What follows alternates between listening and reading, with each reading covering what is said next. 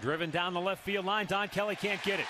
Ronnie Chisenhall on his way to second base with a one-out double. They are 2 off. Carrera drives it deep right field. That's going to get the run home. One hops the fence. He's on his way to second with the Indians' second 2-out RBI hit of the game. 2-0 Cleveland. Oh, he let go with one hand. Fukudome shoots it toward left center. It's in the gap. Cut off by Dirks.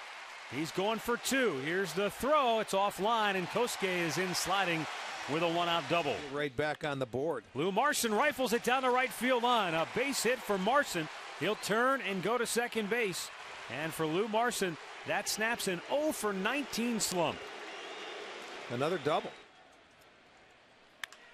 There's a drive to deep center. Dirk's back on the run, won't get it. Off the wall and into second base with a double is Carlos Santana. The 2-2.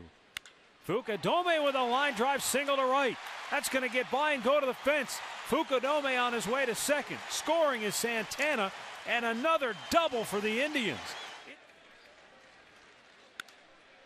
He drives one to deep left. Kelly back. Still going back. Over his head.